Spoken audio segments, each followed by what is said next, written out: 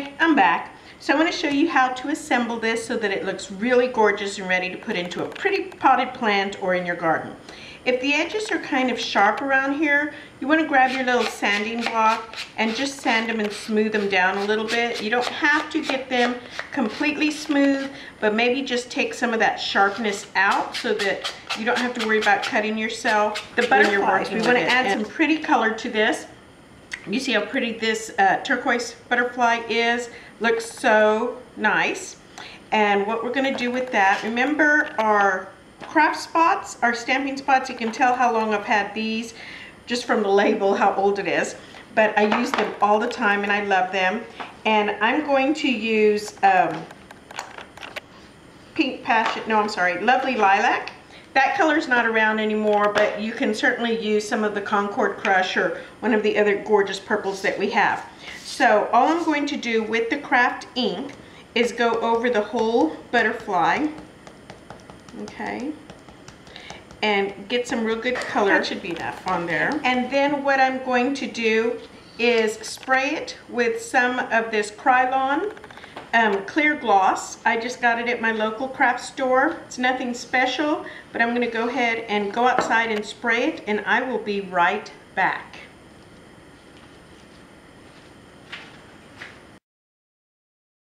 Next thing I want to do is just give it a second to dry, but I'm going to take my sanding block again and I'm going to go over it. It's looking really nice and dirty now. It's well loved. I'm going to go ahead and go over right where I stamped it because I wanted to start peeling paint off the embossed raised edges. So look how gorgeous that looks. You can see the raised image right there. So what I want to do is go ahead and layer it on this piece like that. And in order for me to make it stand still a little bit while I'm working, I'm going to use some glue dots and put it down with that. Your glue dots are used by sticking your embellishment down to whatever, or sticking your embellishment down to the glue dot. You don't want to touch it with your fingers because if you do, it's going to get the oil from your fingers, or in this case all the dust from your fingers, and it won't be sticky anymore.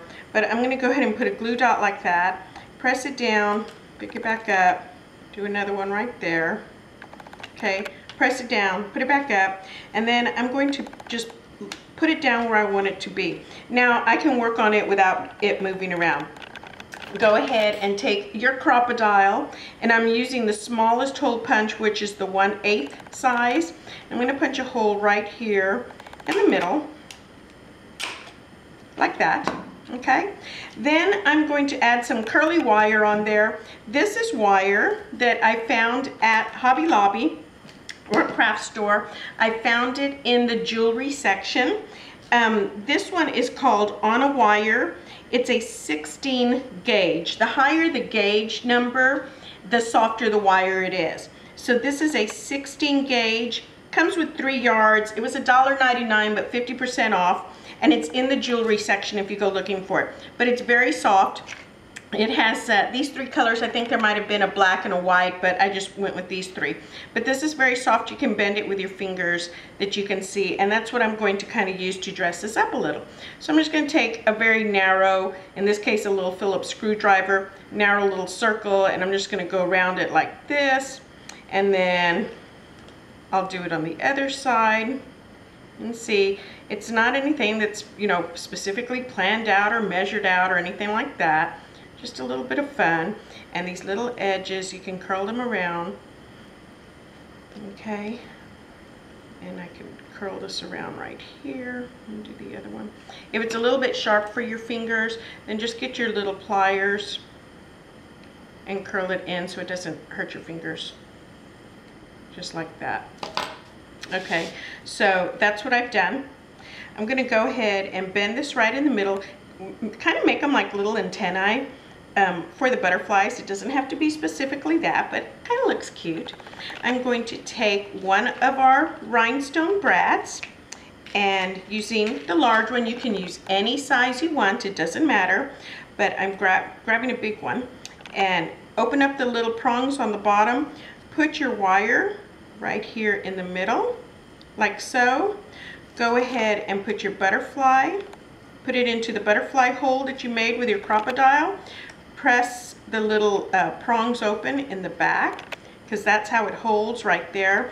And then I just kind of press it down on the table to get it nice and flat. And you can go ahead and move these little things around. They don't have to be antennae, they can just be little curly things. Other thing I want to do is bend my butterfly wings up just a little bit. Okay, adds a little bit of dimension. That's gorgeous, isn't it? Then I want to be able to hang it, so I'm going to take my crocodile again, and I'm going to punch a hole with the 1/8 inch hole right there at the top. Okay, so I've got it right there. And I'm going to fashion a little post. Let me move this out of the way for you. This is the galvanized wire that I'm going to make a little stake or a little post, kind of like this. Not kind of, exactly like that. And this is 14 gauge. I found it at a Elliott's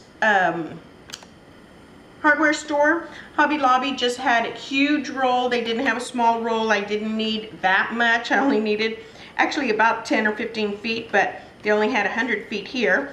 And it's galvanized wire. I found it in the fence and garden section. If you go to your store to look for it, that's where I found it. And cut off a piece of it. It's going to be really stiff. It's not one that you can bend with your fingers. You're going to need pliers. So I used my super duper wire cutters to do that. And I took the wire, straightened it out with my fingers. It takes a long time to do that, so I won't bore you with that. Then I got my trusty tomato paste from the pantry and went ahead, wrapped it around there, got the wire, wrapped it around there. When I got the shape that I wanted, I just took my pliers and turned it up right here at the edge like that. Okay, so now I have that little hook, and I can take my little garden stake and put it together for you. I think it's gorgeous. Some of the other ones that I've done that you can see, this one has a little more of a detailed wire. You can go ahead and try that. That's a lot of work though. I tell you what, it took me about half an hour trying to move it back and forth.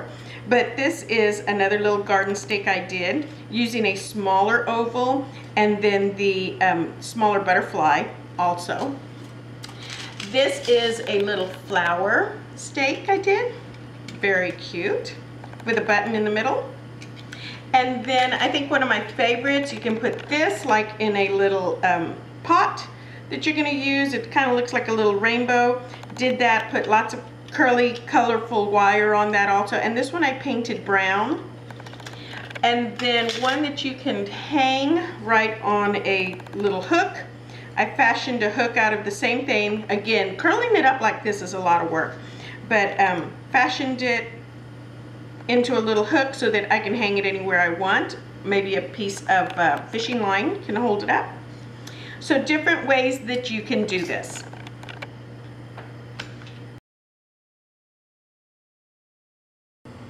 So thank you very much for stopping by today. I hope you enjoyed this video. It is one of the first ones I'm doing as a demo, so leave your comments. I think you can do it somewhere down there. Leave a comment if you enjoyed it, and maybe I'll do some more. This is kind of a lot of work, so I'm trying it out. So go grab a drink.